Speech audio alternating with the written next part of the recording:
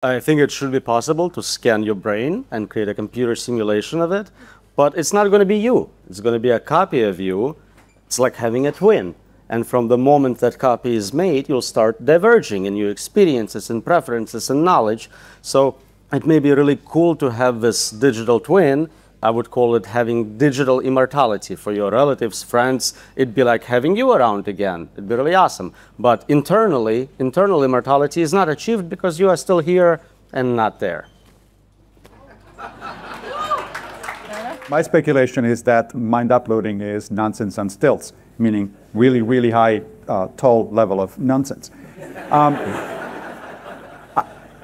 I'm a biologist. I think that consciousness is a biological process that evolved over time for very specific reasons, that has some advantages from point of view of natural selection, and that therefore is inherently embodied. You can't just separate it from the body at will. It's not just information. If you look at it as just information, then the rest of the body is also just information, and yet you can't just recreate your body electronically or virtually.